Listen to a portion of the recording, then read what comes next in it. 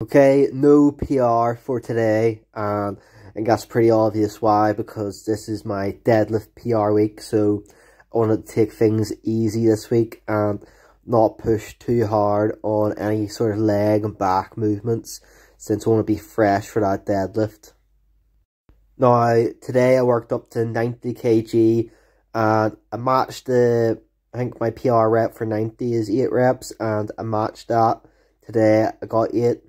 Didn't want to try to push any harder because I didn't feel like I needed to today. I'm not in a rush to really get that 15 reps with 100 kg. I just want to go slow for now and get it safely.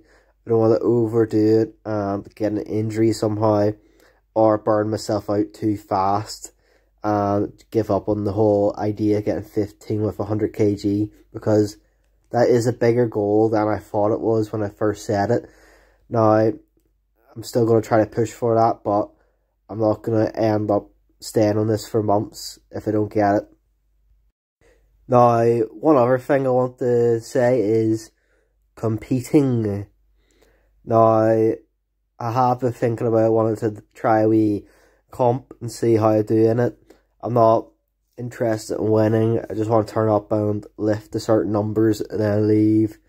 I don't really care about winning, especially about weight classes and all, because I'll probably be in a higher weight class than I should be, because I want to try to stay at the weight I am. I don't want to drop weight or anything, but that means it'll be harder for me to get anywhere near the top numbers of the people competing, obviously, if I'm sitting in the bottom of the higher weight class. But I think it'll be an interesting thing to try out for a while.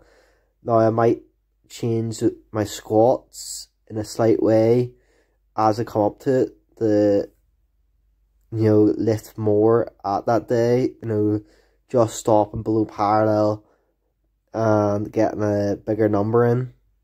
But we'll see all that when it comes up to the actual thing I want to try. I would like to get a bigger bench before then, just to kind of, I know a lot of people struggle with benching heavy weights at my body weight, so I think that'd be quite impressive to come in and bench 120 and leave, because I know it's not that common of a thing to be benching that much at around 75 kilograms body weight. Obviously it's not going to be 120 because you'd have to pause it in a deadlift or a comp, but either way it would be interesting to do.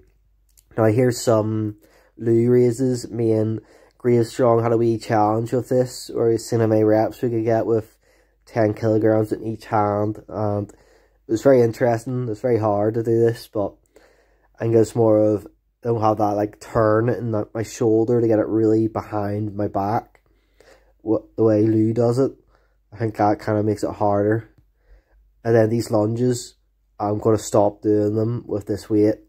I'm going to stay on the bar, just get more reps, because that's really putting a lot of strain on my hips, and it is getting sore. Especially, I feel a lot in my bench press day. I do the day after, and it does hurt. Now, I've been doing pull-ups and I did 45 reps in today's session. Just wrapped it out as many as I could. Now, I really want to try to keep doing more and more pull-ups. I don't feel any sort of fatigue from them, so I really want to keep pushing them. So peace out, and I'll see you in the next video.